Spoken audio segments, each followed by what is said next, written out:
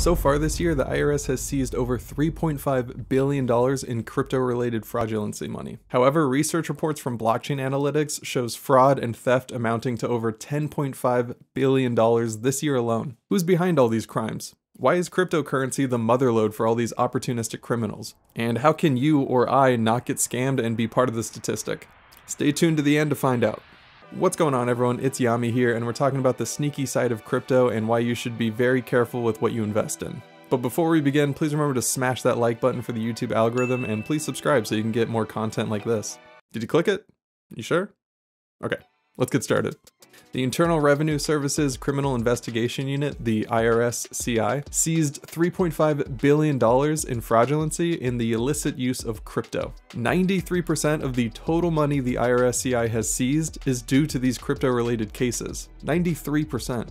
This obviously shows that fraudsters and scammers have found an easy way to leverage the popularity of crypto to their own advantage. Now, Chainalysis, a blockchain forensics firm, estimates only 1% of all transactions in crypto is illicit use. So that means 99% of transactions in crypto is perfectly fine. But when you think of the asset class in total amounting to a market cap of $3 trillion, that 1% is really hard just to dismiss.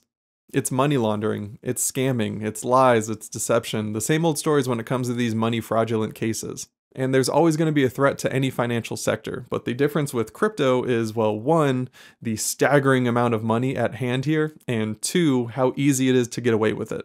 And I know I'm tossing out billions of dollars like it's nothing, but let me put that into perspective for you. Bernie Madoff ran the largest Ponzi scheme in history, defrauding thousands of investors over $64.8 billion over the course of 17 years. Now, he finally got stopped and had to serve a prison sentence of 150 years and also had to pay $170 billion in restitution. But if you remember, the reports conservatively estimate around $10.5 billion a year is illicit use of crypto. So if that number remains static, that means in the same course of 17 years, that'll be the equivalent of 3 Bernie Madoffs getting together and defrauding tens of thousands of investors. So it's fair to say that crypto is a bit of a threat, but why is it so easy for scammers to just escape scot-free? Cryptocurrency in the decentralized finance sector, DeFi, suffers most of the cases when it comes to these fraudulent activities. It's probably obvious for you to understand why, but basically, unlike traditional finance or centralized cryptocurrency projects, DeFi protocols have many more points of entry for hackers. All a hacker needs is to exploit one smart contract vulnerability.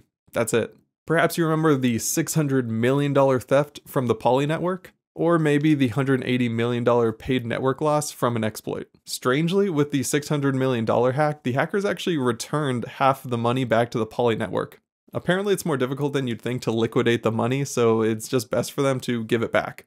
But that means there's still $300 million in various wallets. You also don't need to be a hacker to get an insane amount of money. You could, with relative ease, make your own cryptocurrency. Biaheza just made a video on his process on how he made his own cryptocurrency. It's definitely worth a watch. But basically, you choose the network that you want your coin on, copy code that has already been made for you, input your coin name, ticker, and a supply, pay minimal gas fees, and boom, you're now the creator of your own cryptocurrency.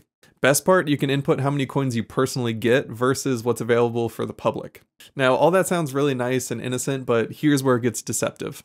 All you need to do is make social media accounts that look official for your coin, buy thousands of followers, likes, retweets for the content, put the amount of coins that you own and disperse them into many wallets. This is to give the illusion of volume and interest in your coin. And then you can get bots to even trade the coin around to those personal wallets to artificially get hype for the coin. Then, as soon as you get real people to buy the coin and pump up the price, this is when you do what's called a rug pull. You simply liquidate your holdings at the peak, tanking the price and making out with all the funds that real investors gave. This happens all the time. The most recent one is the Squid Game token. Maybe you've heard of it? Millions were lost as the price peaked at $2,856 per coin and then plummeted 99.99% to a single cent. And this is all because of that rug pull method. They got artificial hype, people pumped up the price, and then they took their money. So how does one not become a victim of all these scams? There are a ton of ways to get scammed out of your money in the crypto space, so this is what you have to look out for. Never give support staff, or anyone really, remote access to your machine. This is the technical support and impersonation scam. Basically, you're going to get a call from someone saying that they're part of the technical support of the platform that you're trading on. They're going to say that there's a problem with your wallet and they have to verify you before they can solve the issue. Do not fall for this. If you're using Coinbase, for example, make sure that phone number is listed on their website. And even then, maybe I just might email them just to make absolutely sure. The next one is giveaway scams. Giveaway scams happen on a daily basis. They use social media to make it look like they are giving something away, and they will give you a hyperlink to a fraudulent website. Then they'll tell you that you won and they need to verify your address by sending crypto to the scam giveaway. Listen, if it's too good to be true, it probably is.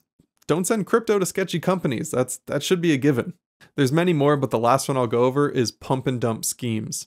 This can also be a rug pull as well. Now, this one's the easiest to fall into because they're not asking for any information from you. They persuade the public to buy into this really small, sketchy coin because it will soon go to the moon. They report people are now millionaires because of this token, and it's still early, so it's not too late to get in. Then, as soon as the price hits what the creators want, they sell everything, leaving you and I holding the bag. It's really scummy, and then they'll probably do it again next month. My advice for this is to simply not YOLO your money into these small, sketchy projects.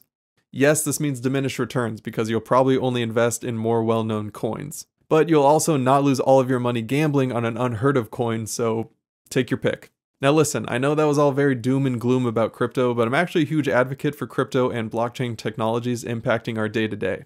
I think we have yet to see the true power of crypto, and I think we're going to see it within this next decade. I just don't want retail investors like you and I to be scammed out of our money because of lack of information or caution that is the wild west of cryptocurrency. I only trade Bitcoin, Ethereum, and ADA. That's it, because I think those are kind of the pillars of the cryptocurrency sector right now. And I'm happy with my returns, but perhaps you see it differently, and that's perfectly fine. Please comment your thoughts below on what the next Bitcoin will be, because I want to hear. Also remember to subscribe and hit the notification bell because I do stream every single market open. I'm currently doing a challenge where I'm taking my account from $500 to $5,000, trading options on only ticker symbol SPY. That's it. If you want to see my strategy on how I plan to 10x my account using this SPY options trading, click this video right here, and I'll see you guys in the next one. Stay frugal out there, investors.